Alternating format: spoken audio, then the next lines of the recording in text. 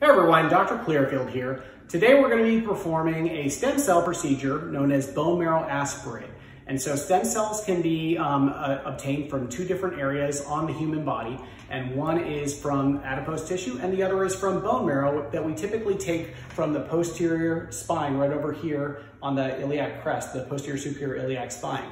And so what we're going to be doing here today is we're going to be numbing the patient up. We're going to be extracting the stem cell bone marrow from them, and then we're going to be injecting that into, in this case, an arthritic joint. And so if you're interested in learning more about this, then please go to our website at www.motionismedicinedfw.com. Thanks. To harvest the stem cells, first we use the ultrasound to locate the exact location we will be harvesting from. We then sterilely prep the area of the bone marrow harvest, located in the posterior hip. We then clean the area so it is sterile.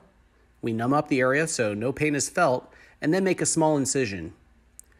The harvesting tool is then inserted and advanced down to the level of the bone.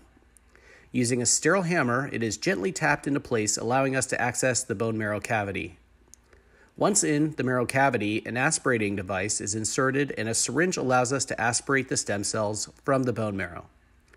This is performed at several levels of depth, allowing us to get the best yield and potency of the stem cells.